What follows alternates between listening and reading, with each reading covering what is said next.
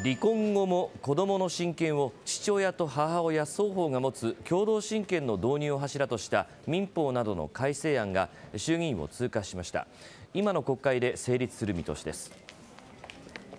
改正案は離婚後の子どもの親権者を両親のいずれかにするこれまでの単独親権に加え、協議の上で双方に親権を認める共同親権も選択できるようにすることが柱です。施行後の見直しの検討などを付則に盛り込む修正を行い、午後の衆議院本会議で与党や立憲民主党、日本維新の会などの賛成多数で可決し、参議院に送付されました。改正案では、離婚の際の協議で折り合えずドメスティックバイオレンスや虐待のおそれがある場合は、家庭裁判所の判断でどちらかの単独親権となるとしています。